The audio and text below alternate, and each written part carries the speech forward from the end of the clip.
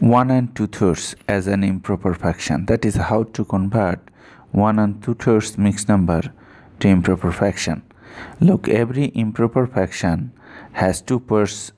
First one is whole number part, here 1, another is fractional part, here 2/3. So to convert a mixed number to improper fraction means that fraction in which numerator is greater than denominator. So this is our mixed number, so we'd like to convert this number to improper fraction.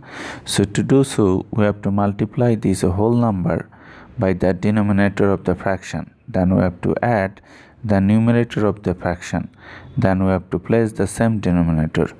Now just we need to calculate 3 times 2, that gives me 3, then here 2, so here 3. So look, 3 plus 2, that gives me 5, then 3, so 5/3. Here is the answer. And look, numerator is greater than denominator, so this is the answer. This is the improper fraction and this is the answer.